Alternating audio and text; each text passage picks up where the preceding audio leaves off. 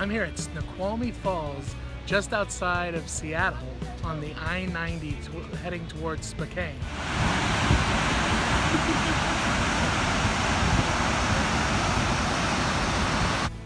It's 280 feet.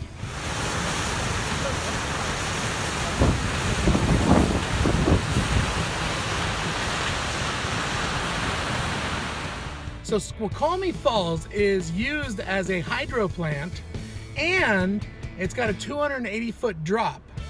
Also, there's a railroad museum around here and a hydro museum around here, hydro plant museum. Pretty cool.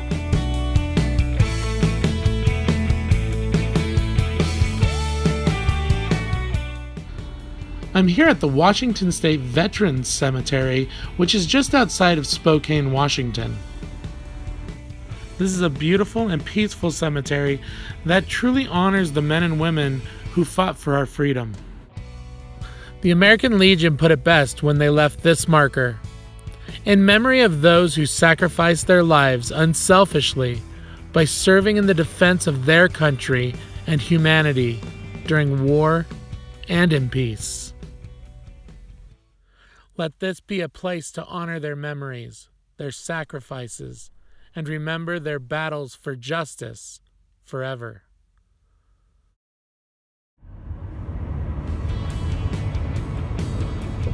So here we've got Spokane Hoopfest. There are literally like 1,000 basketball hoops out here today. And it seems like the entire city's out here. Prettiest Holiday Inn Express ever. The people of Spokane sure do love basketball. I've never seen an entire city get taken over for a public event. Seriously, every road is blocked off. And right here we have the famous Spokane waterfalls. Because of Hoopfest, this was as close as I could get to the real falls. Check it out, they're moving old houses from other parts of the city. The Maple Street Bridge spans the Spokane River. And you get to see a little bit of the waterfall. Spokane, Washington is a much bigger city than I ever thought. And quite honestly, it looks like there's a lot of fun stuff to do here too. And I'm gonna have to check this place out again. All right, I just made it to Idaho. Welcome to Idaho. I'm standing here at the Old Mission National Historic Park in Idaho, near Coeur d'Alene. And the oldest building in Idaho is this church right here. It's called the Old Mission Church, and it was built in the 1860s. This site has actually been very important to the Pacific Northwest in that it was a place where treaties have been signed, weary travelers have been able to come here and rest.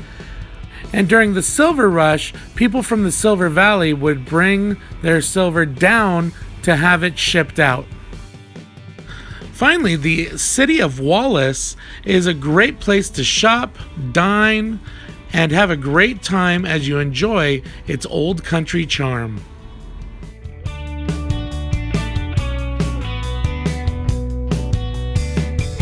So I don't know what happened, but I think I'm in Montana.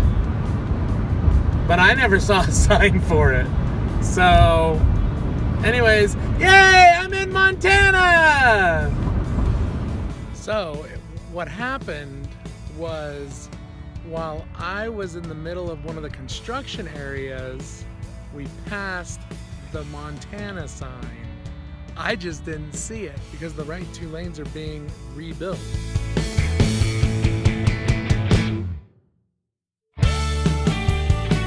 Check out this speedboat. Wow. That's crazy.